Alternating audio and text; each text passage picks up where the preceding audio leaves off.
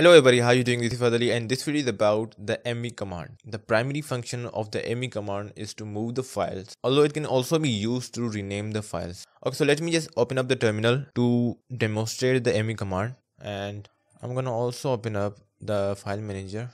Okay, so I just want to go to the document folder. So I'm gonna go to the document folder, documents. Okay, so we are into the document folder. So first of all, I'm gonna tell you how to move the file. Okay, so I want to move the second file into the new folder. Okay, so first of all, let me just write the pvd for the path. I have to move the file. For that, I'm gonna write the mv, then I have to write the name of the file, which is second file. Then I have to write the destination path where I want to move my file, so which is in this case home, new folder. So we just jump into the new folder.